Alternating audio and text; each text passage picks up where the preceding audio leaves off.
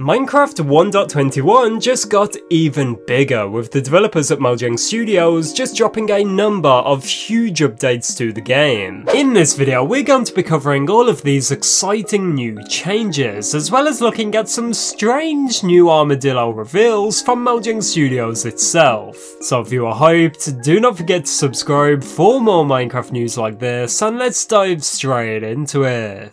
Starting off, let's talk about Minecraft 1.20.3, which actually added some extremely interesting breeze changes. On November the 20th, Sly Slime, the tech lead for Minecraft Java at Mojang, did confirm that Minecraft Snapshot 1.20.3 pre-release 1 is finally here. In case you do not know, this is a smaller update before we will actually receive Minecraft 1.21. It's basically a filler update between this one and Minecraft 1.21. However, in the following days we did receive Minecraft Java Edition Snapshot 1.20.3 pre-release 2, bringing all new changes to the breeze. As you can see, the mob's wind charges now break decorated pots, chorus flowers, and pointed dripstone blocks upon collision. The reason Mojang made this very interesting change is due to the feedback from the community. Many people did find it not threatening enough. This is meant to be an incredibly strong mob which can only be found in the trial chambers. They did release a video to the official Minecraft YouTube channel focusing on the breeze. The video featured Tom, an audio designer at Mojang Studios, who gave us just a bit more information about this mob. The one true purpose of this video was to gather community feedback about the breeze, and it is so incredible to see that in only a short number of days, Mojang Studios has already listened and made huge changes to the mob. With that being said though, let's now move on to talk about the new Armadillo news and information straight from Mojang Studios itself. On November the 20th, this was posted saying, "Behold the first concept art of the Armadillo. Check out the latest Minecraft Monthly for more." And as you can see below, we have the first ever official concept art of the Armadillo, featuring a slightly more purple version at the top left, whereas we can see a slightly more yellow version on the right. I saw this cause quite a bit of confusion because many people just thought we were getting one. However, in some concept art we actually received very recently in an episode of Minecraft Monthly, as you can see, in this concept art, which is actually more recent than the one we just looked at, it does feature 5 different versions of the Armadillo. Alongside the one we saw at Minecraft Live 2023, there's multiple different colours, as you can see here.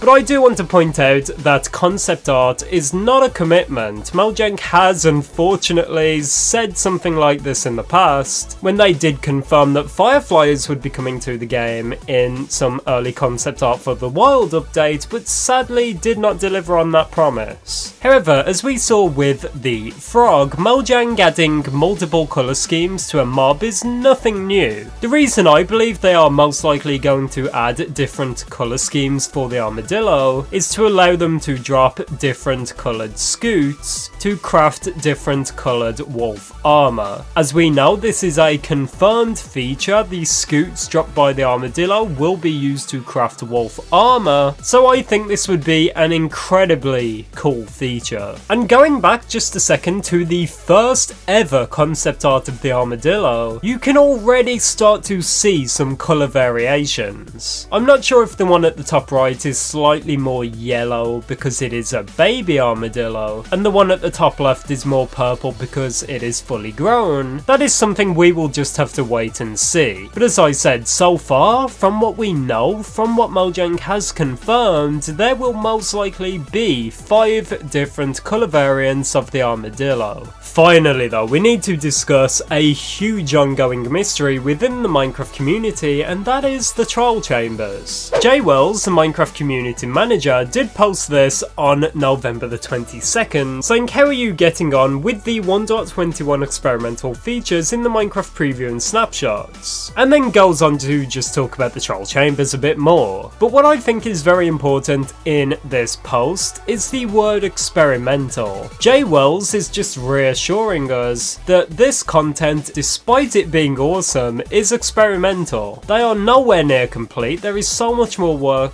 to be done on this content, and there's still a long way to go. I pointed this out previously with this mysterious door, which right now does appear to lead to nowhere, alongside the trial key, which has been a huge subject of many people's curiosity, because at the moment it does do nothing, but it was teased by David that there is a huge mystery behind this item. It has been a few weeks since we did receive the trial key, and still there is no real purpose to it. There's still a huge community out there that does believe this will literally be the key to the 4th Minecraft dimension, whereas others do think this could actually be used to unlock a boss chamber. So far this theory makes by far the most sense, especially when you look at the key itself and realise that there is a giant skull on the top, so I think that whatever this does lead to is definitely spooky. The reason I think the announcement earlier on in the video though about Minecraft 1.20.3's pre-releases, the reason I think that is so exciting is because once all of that content is out of the way, there will officially be nothing standing between us and Minecraft 1.21 itself. As I've also pointed out in my previous videos, we have now received all Minecraft 1.21 content as shown at Minecraft Live 2023. Apart from the Armadillo, which we do most likely believe will be released sometime within the next month or so, everything else is currently a mystery. Hopefully before the end of the year, going into December, we will receive the Armadillo, maybe even the Scoots and Wolf armor, just to keep us busy with something to do. Last year with the Trials and Tales update, the majority of the new big announcements did happen around about February, because in January the team is most likely on a holiday vacation. So as I said, hopefully going into December or maybe even the end of November, the team will manage to get out some final content before they go on their holiday vacation, where then in February we can expect a ton of announcements. That is when the big announcements will start rolling in. As we shown earlier with that post from David though, there does seem to be a big mystery behind the troll key, so I would not be too surprised if that is what the team is working on right now. Whether we will actually receive that sometime this year or in 2024, I'm not too sure, so be sure to drop your thoughts, theories, opinions and any cool update ideas down below alongside Do This Mojang so I can find them. As we learnt earlier on in the video, the developers are definitely out there and they are listening to our feedback, so yeah, please drop your thoughts down below. And as always, for more Minecraft news and information, be sure to check out this video on screen right now. In this one we go a lot more in depth into the trial chambers and trial key mystery, so for more news and information about that to keep you busy, be sure to check out this video on screen.